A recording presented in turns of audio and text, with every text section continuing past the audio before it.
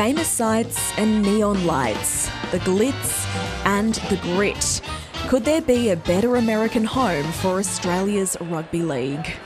Vegas, any excuse to come to Vegas, any excuse. But look at the Aussie invasion, look at that. It's just Aussies everywhere, it's amazing. Ahead of a season opening spectacle, players and fans have taken over downtown Las Vegas. This is the NRL's biggest bet yet.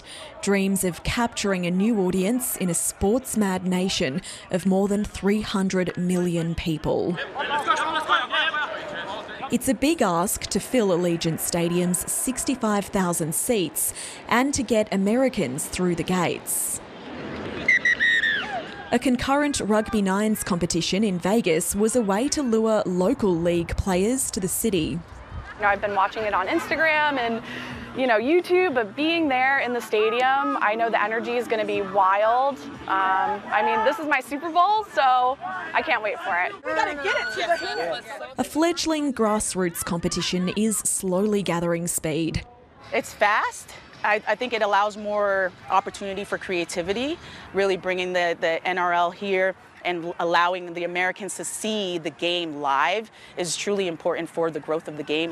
You're watching Rugby League Nines. Marketing strategist and fan Dustin Zer was roped into commentating. San Diego takes the ball back. Good move. He's something of an ambassador for the game. For me, it is kind of the intensity of the sport. It's fast-paced, it's action-packed. The NRL wants to convert new fans into new revenue. Las Vegas is synonymous with gambling, and until recently it was one of the only places in America where you could legally bet on sports.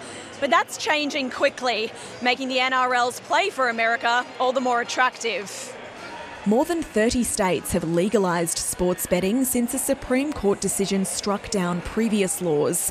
Gambling has boomed, with online sportsbooks proliferating. The NRL wants to lock in an exclusive US partner, which would mean big bucks.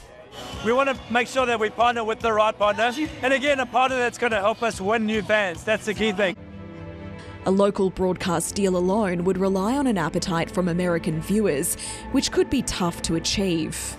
Former St George player David New moved to America years ago and has always thought league could work here. I think to do anything great and anything grand, you've got to take big risks for big rewards. I think it's a fantastic opportunity for anyone who knows a little bit about rugby league to really get excited. Whether or not it pays off, it's sure to be a big show. Emily Gramenz, ABC News, Las Vegas.